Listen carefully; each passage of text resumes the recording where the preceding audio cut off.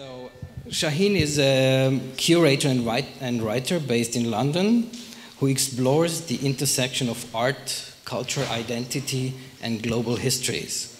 Before he was a key lecturer at Central St. Martin's School of Art.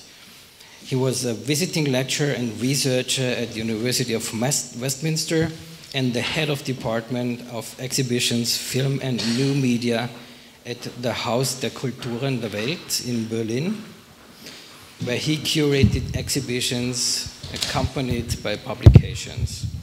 He was the co-curator of the 6th Gwangju Biennale in Korea and co-curator of Berlin Heist, the enduring fascination of walled city for the 4th Mediations Biennale in Poznan in Poland. So we would like to welcome Shaheen Merali.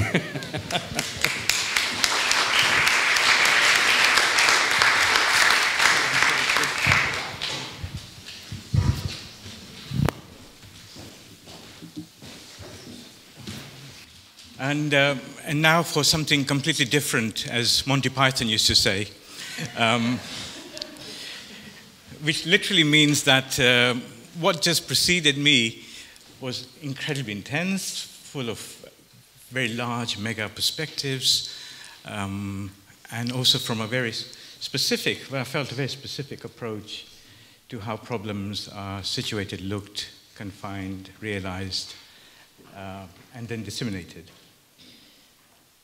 And I'm really coming from a very specific area of how I look at the world, what turns me on, what I find important, in a sense, to my own ability to see and function in this world. And that's really coming from the fact that I was a practicing artist who then ended up working specifically as a curator and then trying to work out and think through some of the ways that art is observed, realized, read, and how it functions in our life. And I've sort of talked, I wanted to talk about, in a strange way, a very old saying, and this is the reason I used this as a title for my talk: who assimilates for whom? And when I started thinking about this as an idea, who assimilates for whom, it's a very old traditional Chinese saying. It also came to me that it was important to maybe draw upon a limited amount of resources to try and work out how I can talk about who assimilates for whom, because it could be anything about anything. So I'm only going to talk about 4 artists' works. And I'm also going to talk about one exhibition specifically, which made me feel that I should look at an architectural exhibition in relationship to artistic practice. And that was the time when I was attending specifically the fundamentals part of Rem Koolhaas's Architectural Biennale in 2014. What was interesting about that exhibition was that the research was about spaces defining elements, or 3 spaces that defined elements, which was the floor, the wall, and the ceiling, and 2 functioning spaces, which was the window and the toilet. And so there were very specific ways to look at it. I had never come across something so where the curatorial division was incredibly, maybe evaluatory, but also strange. And many people received this particular way of looking at the world, especially in the press, as this was not a challenge to how we view the wider community, but it's a challenge to how we view houses and ourselves within spaces. So it was more about where is that rapid development, which we talk about as rapid urbanization within all of this? Where is the notion of the political context riding on all of this? And some people were very, very critical about this arrangement at the Architectural Biennale. I'm sorry, this is a bit difficult. Now, some people said that it is no longer possible to tell the difference between what he advocates and what he criticizes in this arrangement. Each room is obsessively like a series of retweets. This was an observation made of how he was trying to talk about space. But I sort of turn to someone like Susan Sontag when it comes to trying to work out what is really possible to look at by simplifying or resolving ideas which are sometimes intermeshed and intertrapped. And she says it's really good sometimes to return as a return to origins. Simpler is in the great forgetting, because we forget how sometimes something very simple can hold all the fundamental values and ideas which we want to build upon, look at. So I turn back to who assimilates for whom. The architectural sort of community is, like the art community, filled with bitter sort of tinges when it comes to anybody exploring spaces or exploring ideas. They tend to, like everywhere else, purge and massacre theses as they appear in exhibitions or they appear in the context of formulating a dialogue. The Biennale format especially has become a format which has more and more become a place where the press gets involved in such a large, cohesive manner, and sometimes that critical honesty, which they talk about as critical honesty, is blatant, abusive, intentional hurting.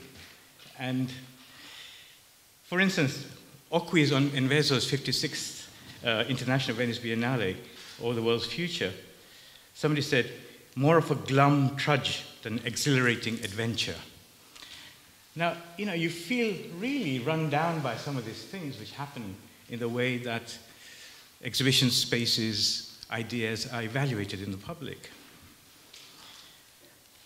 Koolhaas's fundamental was, to a certain extent, about guiding principles, about media and spaces, about how, to a certain extent, we should not always have everything swollen with hype. It's sometimes important to think about specificities and also about maybe abstractions of specificities. Artists often who are involved in biennales or in large-scale exhibitions are deterred from participating in some of these vehicles only because they get their personal integrity and positions gets butchered in this carnage that happens in the press. It's often difficult for them to think through how should they carry on working in this institutionalized critique, but also institutional spaces of the media, which criticizes such vehemently artistic endeavors and experiments. That's all they are. Artists are making experiments in public spaces. So I was thinking about, why do artists choose, in a sense, to work away from gallery spaces, biennale formats, and why do they choose to work in non-spaces? What is it that drives them? And partly it is the fact that they don't want to be curtailed by that circus that follows these large-scale formats.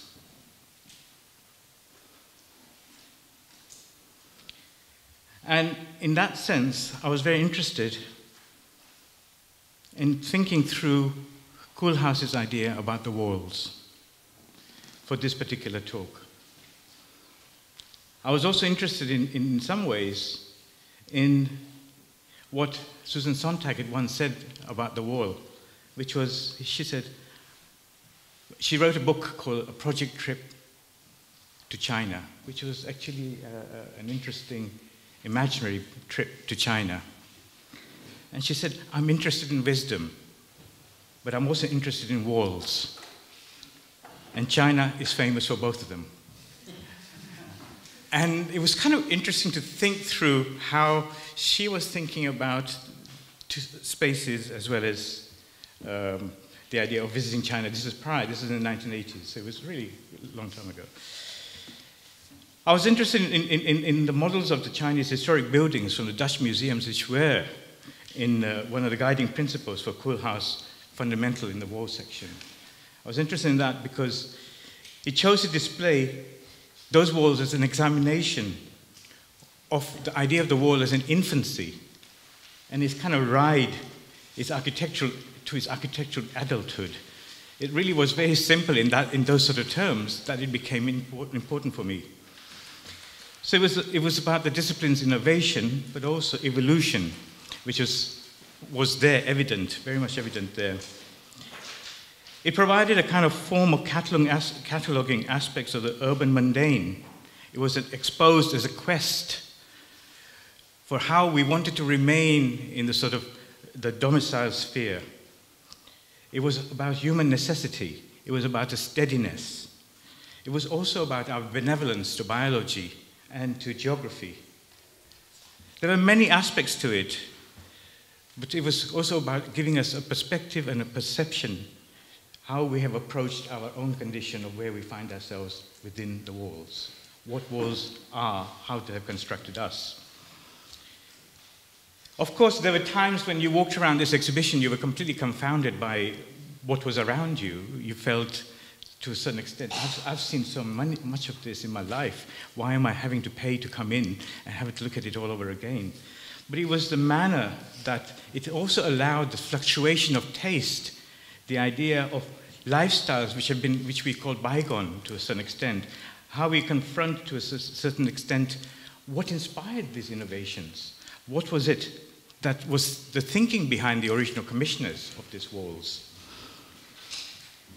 However, going back to a certain extent to the artist, and the artists who always are there, artists casually come in and they study walls. And they often study floors as well. Because artists, of course, are citizens, but they're also always looking for potential venues.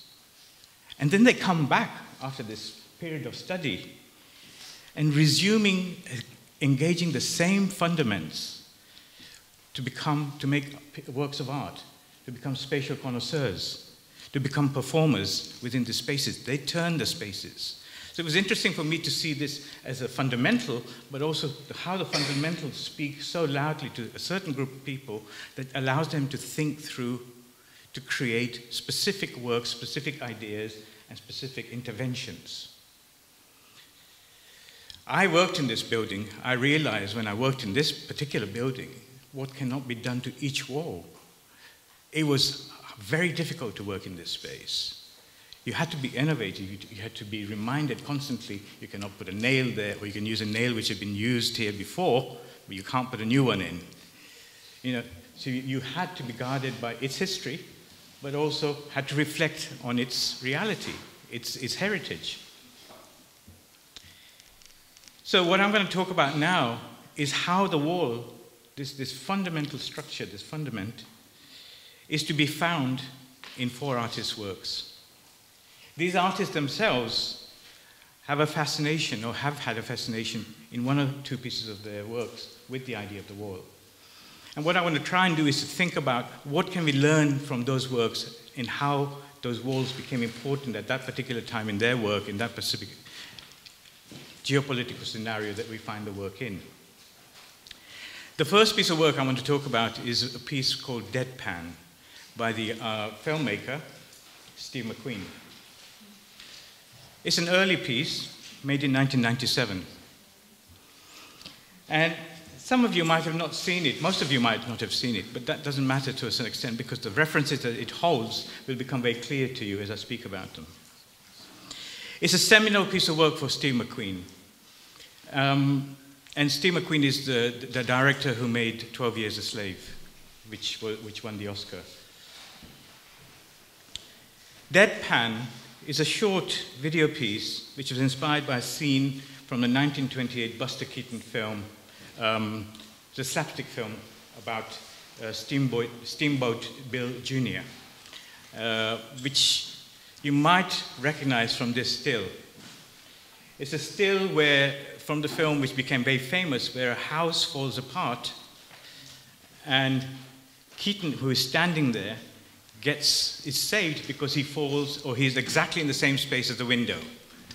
So he doesn't die from the collapse. So the main character is secure, even when the facade crashes down around him. It's about luck, but it's also about naivety. The open window somehow hits the ground and he comes out of it, still feeling great. The same piece of, let me just show you the next slide. Yeah. This is the still from the video by Steve McQueen, Deadpan.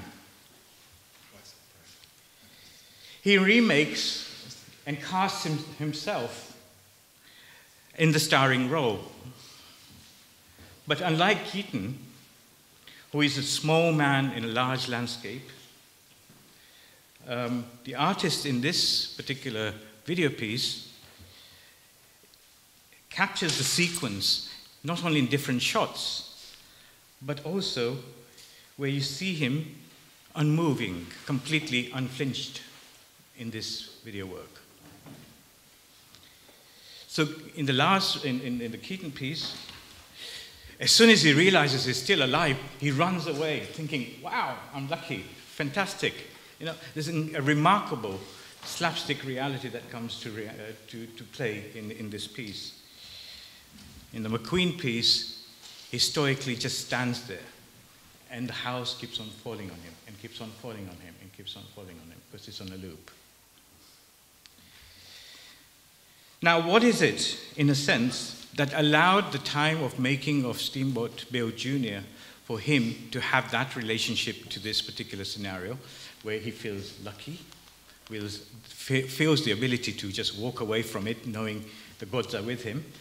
And what happens to Steve McQueen, where he feels this is a repetition, this is a loop, I'm going to be here forever, caught in this window, which is going to have the facade falling around me.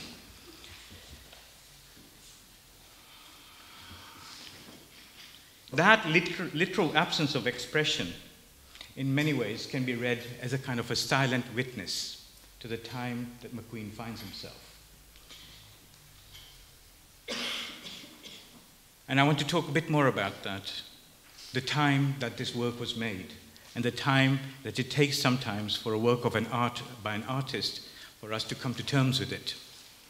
It's not that something is made at a certain point and we realize its might, its weight, or its ability to overcome and understand and overstand the realities.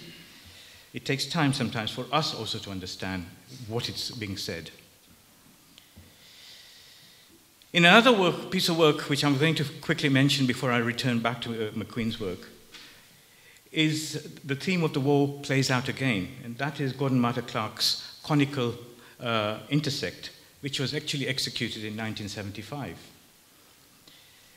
And if you are aware of, oops, we don't have it here. All right, do you know about Gordon Martha Clark's work, by the way? Are you aware of his work, yeah? Gordon Martha Clark was a very important artist, an American artist, who in 1975 took over a Parisian apartment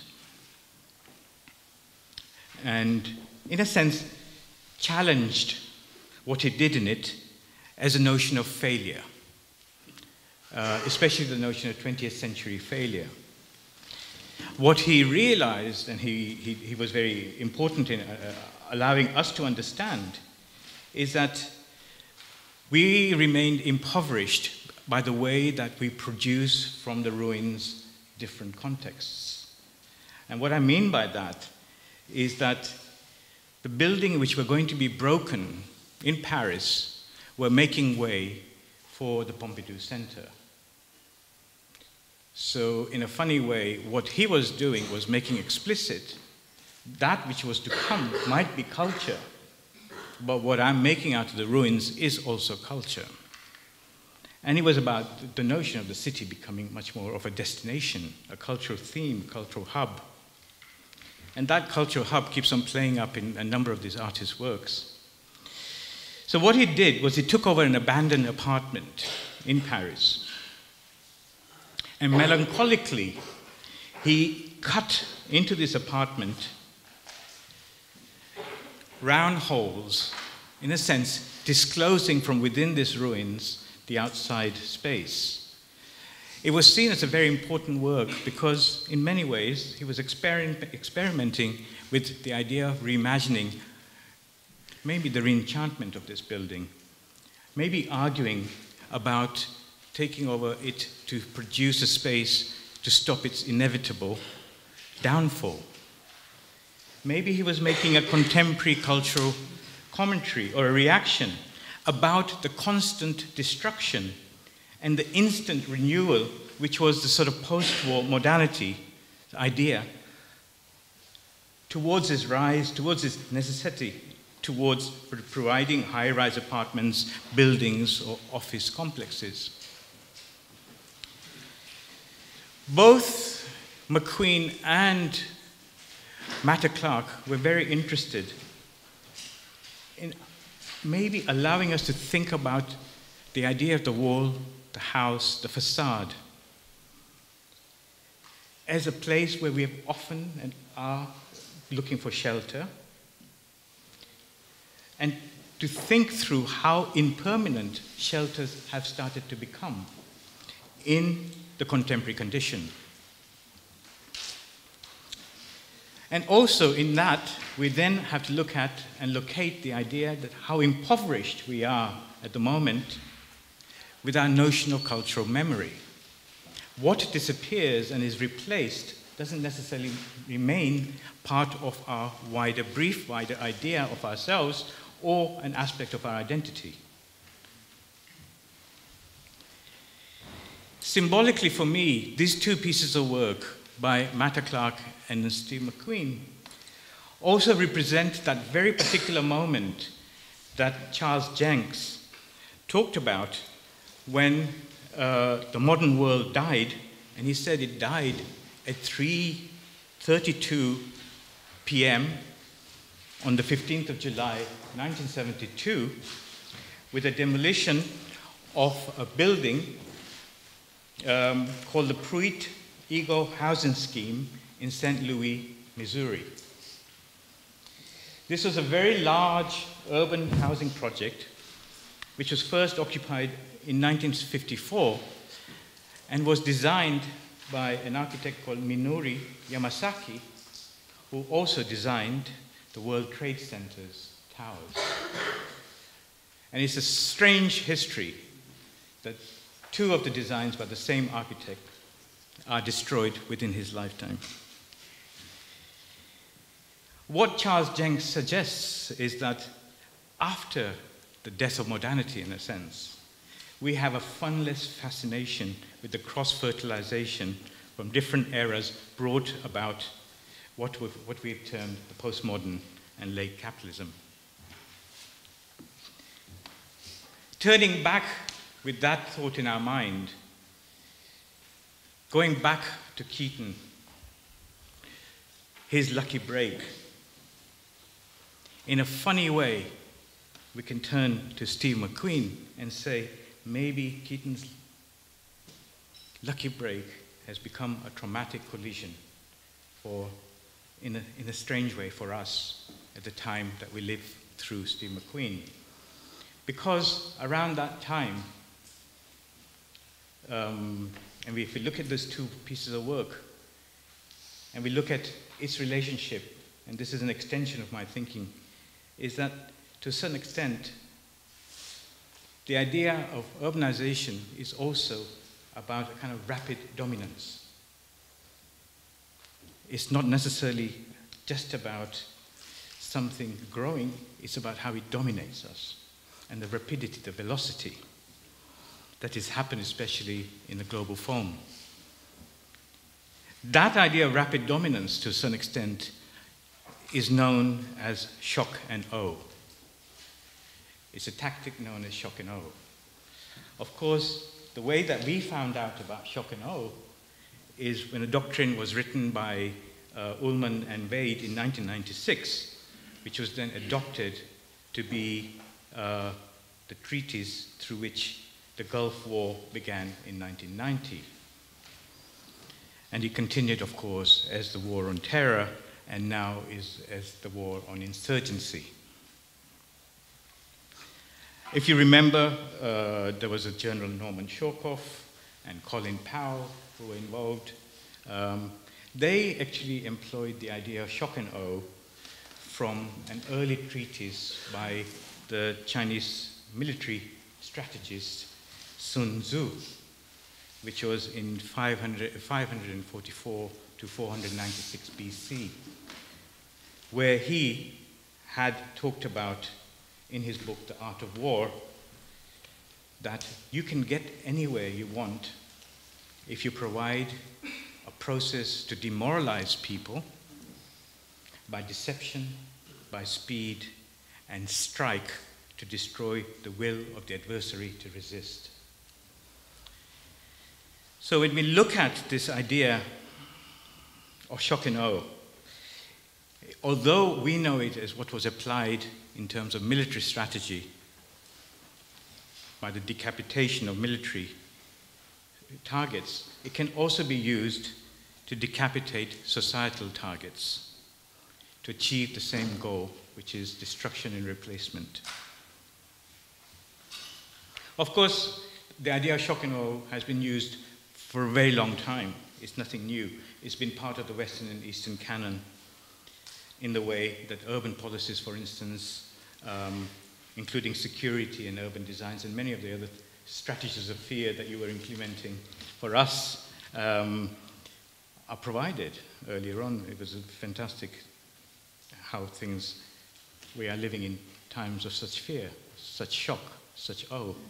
And I would argue that piece by Steve McQueen is about that relationship to shock and awe. What does shock and awe do? Well, it kind of exhumes you. It leaves you like ground zero. You can't flinch in it. You're disallowed to react. The ground zeros of Nagasaki and Hiroshima, the rice fields in Vietnam, and the German Blitzkrieg, they're all traditional sort of areas where Western discomfort has left them. Sorry, I'll go back to that later on. Has left us in a similar position as how Steve McQueen finds himself. What I'm asking you to do here is that contemporary artwork has the possibility for you to have multiple interpretations to it. It's not something which is self-regulated. It is to be regulated by all of us in how we approach it, how we read it, how we find a condition for it to breathe, to be with us. It is boundless, it is informed, and it doesn't have just tangible, it also has intangible connotations. In certain times like this, where there is such utter decimation, and we are discouraged as much as feel encouraged, but we're discouraged so often. We cannot afford, in this moment, to flinch in midst of this trauma, but I would argue we need to be able to interrupt what is going on around us. I was going to go through other works, but I'm going to stop and conclude because I've only got 5 minutes left. In a strange way, what I wanted to say today by looking at all of this work was we are in a sense, living in an era which can be described as a vacuum. There's a concept of states, there's a hegemony out there, which in a funny way even has disallowed us up to now to talk about ideas about human greed. We haven't been allowed to discuss why we've got where we've got so quickly. And of course, what is happening naturally is even further away from us as part of our reality. We don't find ourselves naturally part of the questions of catastrophe, like the weather, the earth, you know, it's the urban discourse we're involved in, the larger discourses we don't find ourselves part of. But I'm going to sort of conclude by suggesting two things here. It's a much larger paper. I'm sorry to say I'm not able to do much of it.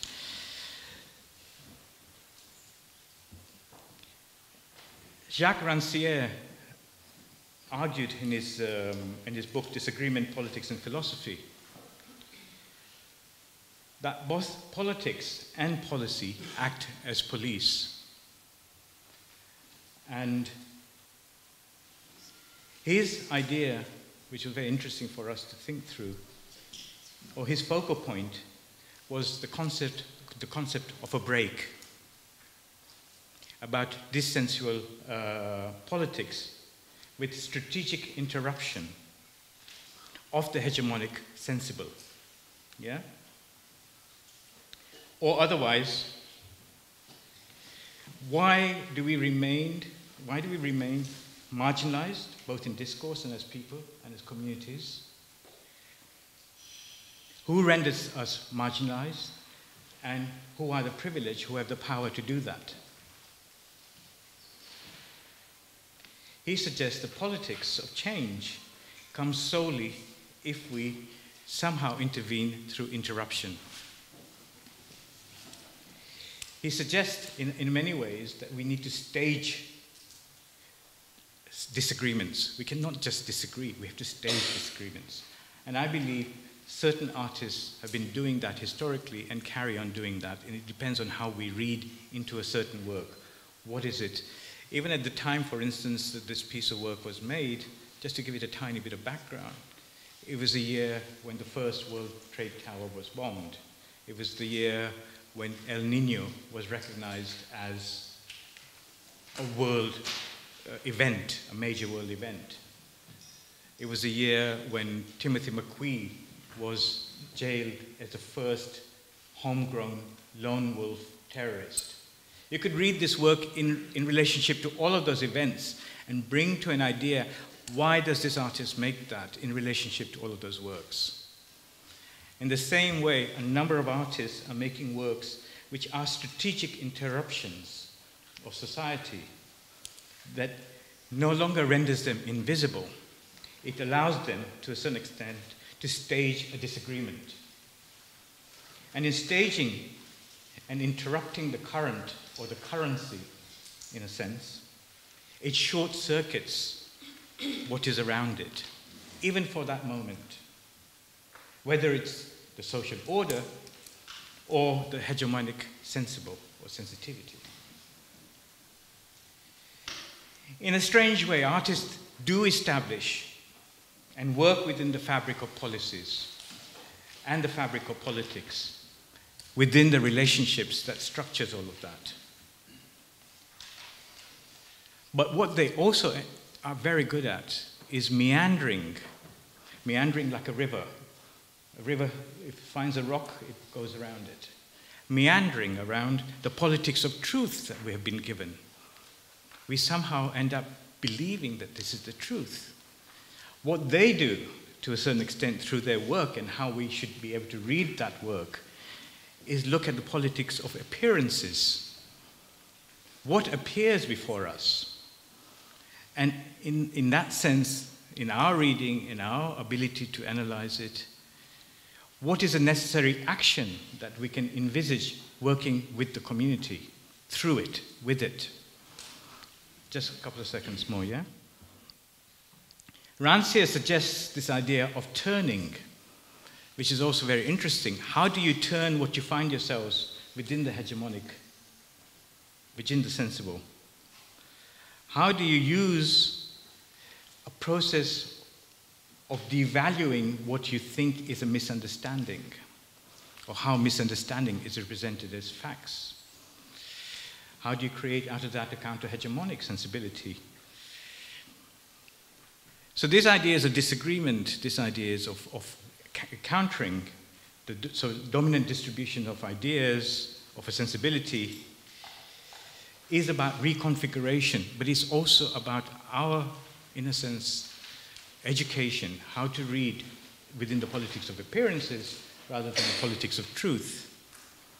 I believe artists such as McQueen, Matta Clark, I was going to talk about Zhang Dali from Beijing and Lina Kejriwal from India today, which I didn't, provide a coherency into the very fabric of society which we understand as political activity. Political activity is not only about going out there, but it's also about making specific type of images, presenting them, and allowing them to exist in an active manner. Rancière, and I'm ending with this quote from him, says, artists, designers, thinkers should make us understand a discourse what was only heard once as a noise. So in a sense, we are the transmitters within this reality.